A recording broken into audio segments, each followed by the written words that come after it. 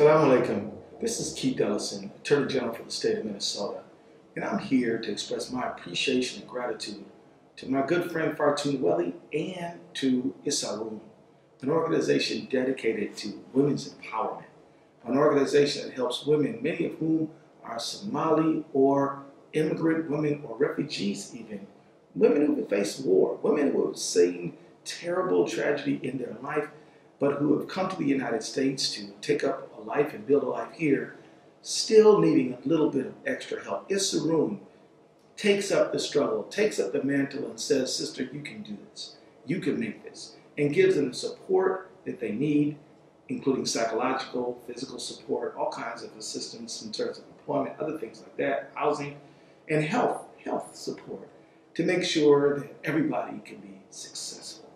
You know, EllisonAttorney is an organization that I really suggest that we all put our arms around and find ways to help them be successful and to keep their mission. I can tell you that the Somali community in the state of Minnesota has done tremendous things for us. They've been wonderful neighbors, and they have made this a better community in many ways you can't even begin to count. But there's a whole lot more talent waiting to blossom if they can get the kind of help that EllisonAttorney can provide them.